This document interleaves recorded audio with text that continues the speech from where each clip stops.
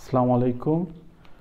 This is professor Matiullah और आज हम हाजिर हुए एक नए वीडियो लेक्चर के साथ। और आज हमारा टॉपिक है trachea and bronchioles.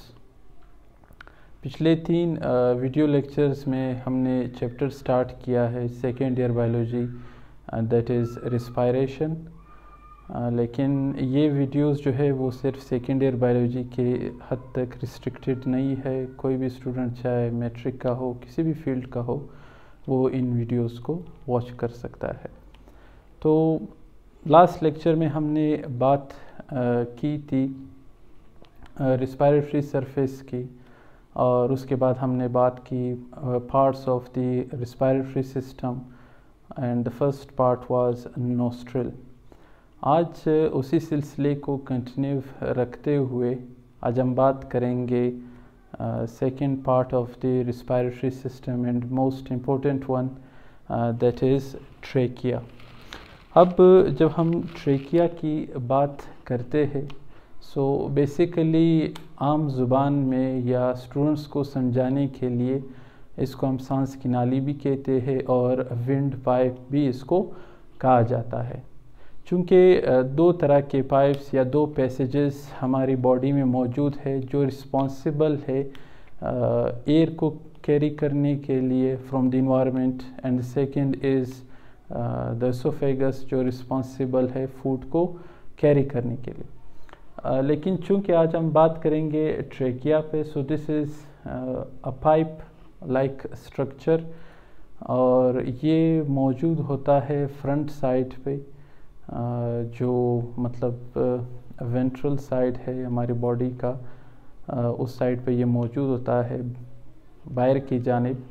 And this structure has a C shaped ring, cartilaginous ring इसमें मौजूद होते हैं। ये कार्टिलेजिनस रिंग्स जो है इसको रिजिडिटी मूवमेंट में, और ये सी शेप्ड रिंग्स जो है ये कंप्लीट सर्कल नहीं होता बल्कि this is half circle, this is C shaped. अब जब हम सी शेप्ड की बात करते हैं सो फ्रंट साइड से ये this is the front side of the trachea, ये फ्रंट साइड से कंप्लीट होते हैं, बल्कि बैक साइड से यहाँ पर एक और विंड पाइप मौजूद है जिसको हम कहते हैं ओसोफेगस। सो फ्रंट साइड पे हमारी बॉडी के दैट इज़ ट्रेकिया, और ट्रेकिया के पीछे oesophagus, and then we have the vertebral column. सो ये सी शेप्ड जो रिंग है ये बेसिकली ट्रेकिया को रिजिडिटी प्रोवाइड करता है, इसको सपोर्ट करने के लिए और इसको स्टैंड करने के लिए इसका अपना एक रोल है। सेकंड, ट्रेकिया में जो रिंग्स की तादाद है वो 15 से लेके 20 सी शेप्ड कार्टिलेजिनस रिंग्स है, और इस ट्रेकिया की जो डायमीटर है या इसकी हम लेंथ की बात करें so that is about 12 nanometre of the length. अब ये जो ट्रेकिया है basically it carries the oxygen and carbon dioxide, oxygen from the environment and carbon dioxide from the body to the environment. इस structure में या trachea के structure में जो मसल्स मौजूद है वो स्मूथ मसल्स मौजूद है।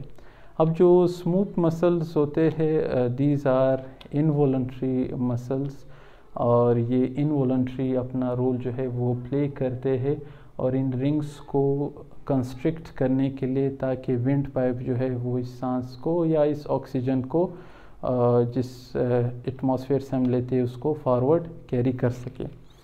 अब ये जो ट्रेकिया है आगे चल के डायग्राम में आप देख सकते हैं कि ये डिवाइड हो जाता है। क्या हो जाता है? Basically it divides into 2 parts, 2 हिस्सों में ये तकसीम हो जाता है। चूँकि ट्रेकिया के बाद जो नेक्स्ट टॉपिक है हमारे पास that is bronchi which leads to bronchioles. सो ये ट्रेकिया जब डिवाइड होगा इन फर्स्ट पार्ट्स को, ये पहली डिवीज़न है, ये पार्ट और ये पार्ट लंग में about to inter, so in parts को हम कहते हैं primary bronchi. Primary means the first. अब जब प्राइमरी ब्रोंकाई ट्रेकिया से डिवाइड होगा उसी में सी शेप रिंग्स जो है वो मौजूद होंगे जो इसको सपोर्ट भी फराम करते।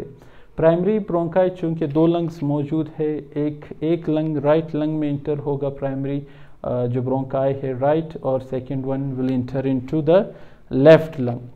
अब जैसे ये इंटर होते हैं यहाँ पर इनकी एक और तकसीम हो जाती है।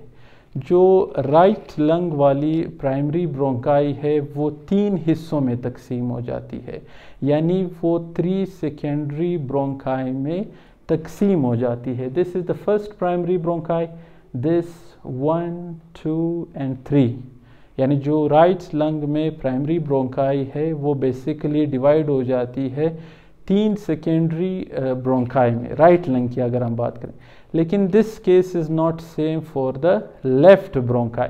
जो लेफ्ट ब्रोंकाई है it divides into 2 secondary bronchi. जो लेफ्ट प्राइमरी ब्रोंकाई है लेफ्ट लंग की अगर बात करें, this is the left lung and this is the right lung. सो यहाँ पर जो लेफ्ट लंग में है primary divides into 2, this is first secondary bronchi, this one, and this one is the second secondary bronchi।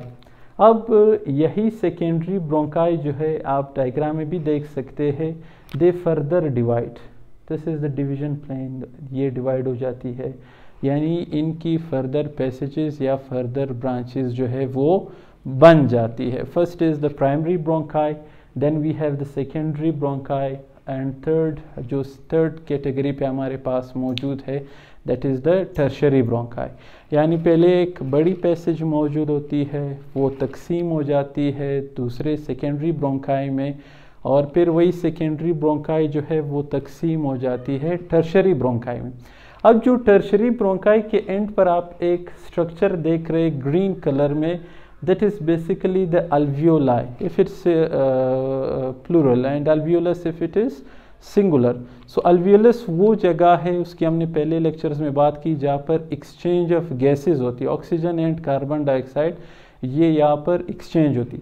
अब जो bronchi and करती, suppose this here the alveolus it forms, यानी जिस ब्रोंकस पर alveoli फॉर्म हो जाता है फिर उसको हम कहते हैं टर्मिनल ब्रोंकाई, यानी द लास्ट ब्रोंकाई, यानी इसको हम कहते हैं terminal bronchioles. So first it was trachea तकसीम हुआ 2 ब्रोंकाई में, एक राइट लंग के लिए और एक लेफ्ट लंग के लिए, चूँकि इसमें सी शेप्ड जो रिंग्स है वो मौजूद होती। जो प्राइमरी ब्रोंकाई है राइट और लेफ्ट, अगर राइट की हम बात करें आपको डायग्रामेटिकली नज़र आ रहा है, ये 1, 2 एंड 3, यानी सेकेंडरी में डिवाइड होगा, लेकिन ये 3 सेकेंडरी ब्रोंकाई होंगे। लेकिन ये केस सेम नहीं होगा लेफ्ट लंग के लिए, वहाँ पर हमें 2 जो है वो सेकेंडरी ब्रोंकाई मिलते हैं। And then we have the another division plane. Division plane क्या है कि सेकेंडरी के बाद नेक्स्ट कैटेगरी किस चीज़ की आती है, टर्शरी की आती है, यानी प्राइमरी सेकेंडरी टर्शरी, एक बड़ी पैसेज, फिर वो और तकसीम हो जाएगी और फिर वो उससे ज़्यादा तकसीम हो जाएगी, उसके ज़्यादा सेगमेंट्स बन जाएगी। आखिर में एक एंड पॉइंट आएगा जहाँ पर अल्वियोलस बनेगा। अल्वियोलस is a sec like structure, एक तेलानुमा स्ट्रक्चर है जो क्या करता है, एक्सचेंज ऑफ गैसेस में हेल्प आउट करता है। अब जो ब्रोंक्यूल्स यानी जो ब्रोंकाई ब्रोंक्यूल्स में चेंज हो जाता है और उस पर अल्वियोलस बन जाता है तो उस ब्रोंक्यूल को हम कहते हैं टर्मिनल ब्रोंक्यूल्स। उसको हम क्या कहते हैं, that is called as terminal bronchioles. So quick recap, we started with trachea.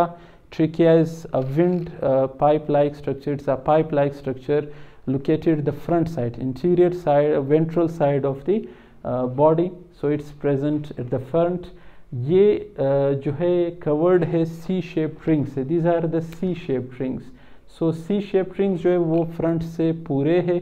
Front से इसलिए पूरे की ताकि वो सपोर्ट कर सके, और बैक में इसलिए हाफ है कि इसके पीछे right at the back of it there is esophagus, that is food pipe, another topic another day. So esophagus के पीछे फिर vertebral column. So this wind pipe, it is responsible for carrying oxygen and carbon dioxide from the body and outside of the body to the nostrils and mouth, whatever. So this trachea divides into two bronchi, primary bronchi, both leads into lungs, and these primary bronchi then further divides. If it is right lung, अगर right lung की अगर हम बात करें, फेफड़े की बात करें, so it has 3 parts secondary bronchi.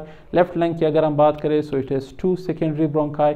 फिर फर्दर सेकेंडरी ब्रोंकाई जो है वो डिवाइड होगी, जो रेड कलर में मार्क्ड है that is tertiary bronchi.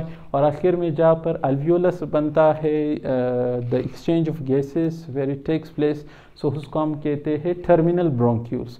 So this was all about today's topic, trachea and bronchioles. Next video lecture में हम बात करेंगे structure of lung की and function of lung की in detail. So meet you in next lecture.